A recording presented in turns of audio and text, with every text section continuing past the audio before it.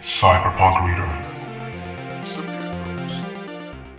The Biden administration is taking steps to prevent Facebook from acquiring the virtual reality company Within. This move comes amid growing concerns about the power and influence of large tech companies and the potential for the further consolidation of power in the hands of a few companies. Within, formerly known as VRSE, is a leading virtual reality content provider. The company produces immersive experiences for a range of platforms, including virtual and augmented reality, as well as traditional media, including an app called Supernatural. Supernatural is a fitness service that is only available on Meta's Quest virtual reality devices. The service boasts expert coaches, beautiful destinations, and workouts choreographed to the best music. It is marketed as a complete fitness service for users of virtual reality devices. Facebook has reportedly been in talks to acquire the company for several months, but the Biden administration is now seeking to block the deal. One of the main reasons for the administration's opposition to the acquisition is the potential for further concentration of power in the hands of a few tech companies. Facebook already has a significant presence in the virtual reality space with its Oculus VR platform.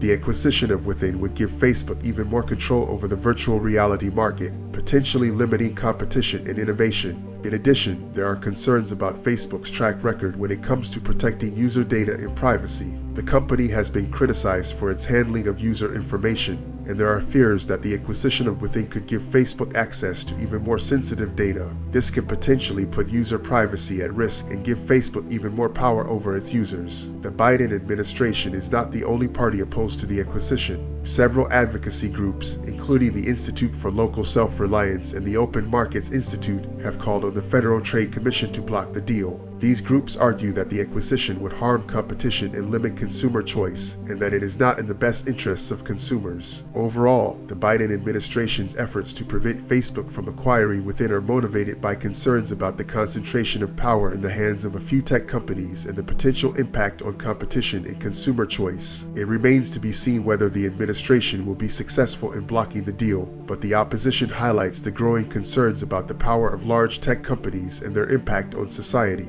Another big-time corporation is under fire from the U.S. government. The Federal Trade Commission is taking steps to block Microsoft's proposed acquisition of the video game company Activision. This move comes amid growing concerns about the consolidation of power in the tech industry and the potential impact on competition and consumer choice. Microsoft, one of the world's largest tech companies, has been seeking to acquire Activision, the maker of popular video game franchises such as Call of Duty and World of Warcraft. The proposed deal, which is valued at over $69 billion, would give Microsoft a significant presence in the video game market and could potentially give the company a competitive advantage over its rivals. However, the FTC is now seeking to block the acquisition, arguing that it would harm competition and limit consumer choice. In a statement, the agency said that the deal is likely to result in higher prices and reduce innovation in the video game market. The FTC is also concerned about the potential impact on smaller video game developers who may be unable to compete with a larger, more powerful rival. The Federal Trade Commission will have to overcome impediments if they are to prevent the Microsoft-Activision agreement, according to experts. Courts have been mistrustful of efforts to obstruct vertical mergers, which occur when two separate enterprises that don't compete against each other come together. Microsoft has voluntarily taken a number of steps in order to help alleviate any apprehension from regulators over the union between the two companies. This has included agreeing to maintain Call of Duty's availability on Sony's PlayStation and Nintendo's consoles, and not solely on Xbox. This may prove influential to some adjudicators. The opposition to the deal is not limited to the FTC. Several advocacy groups, including the Institute for Local Self-Reliance and the Open Markets Institute, have also called on the agency to block the acquisition.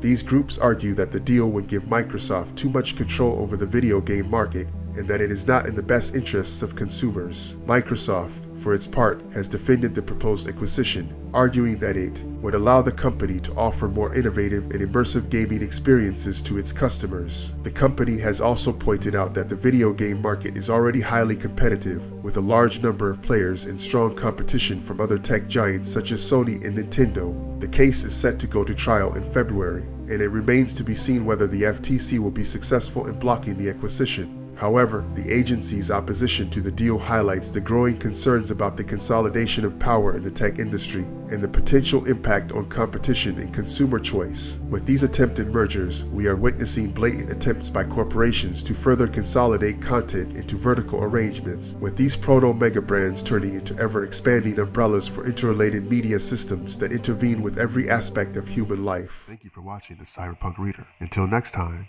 and if you enjoyed the content or found it useful or helpful in any way, please like and subscribe, and click the bell if you want to notice next time I upload a video.